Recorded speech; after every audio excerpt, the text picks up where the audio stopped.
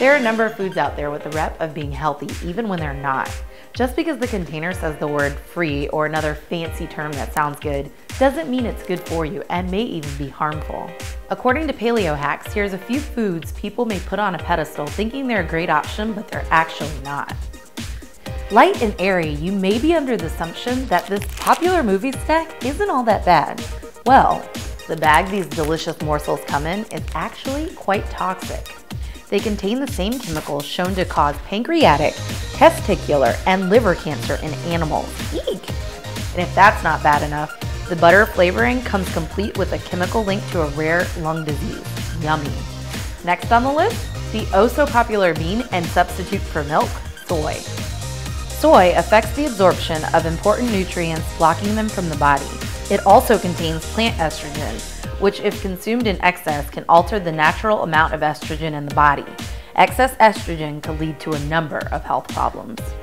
One of the big imposter health foods is fat-free salad dressing. You're thinking, less fat? It has to be good.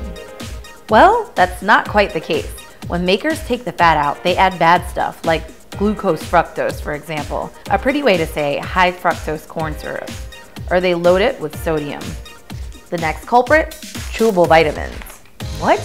Now you're telling me it's bad to take vitamins? Well, not all of them, just the chewable ones. Especially if you take pride in your pearly whites. But why, you ask? Well, they contain ascorbic acid that could erode your teeth. Eek! And finally on the list, fruit juice. Yeah, the not for concentrate you've been buying has some secrets, but we'll let you in. If you're wondering why every glass you pour tastes the same, even though every orange or apple you buy doesn't taste the same, you could be onto something. They remove the oxygen out of the juice so the best buy date can be extended for up to a year. But with that, they add chemicals or flavor packs as they like to call it.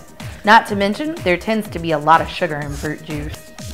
So what is healthy food nowadays? Log on to Paleo on the Go.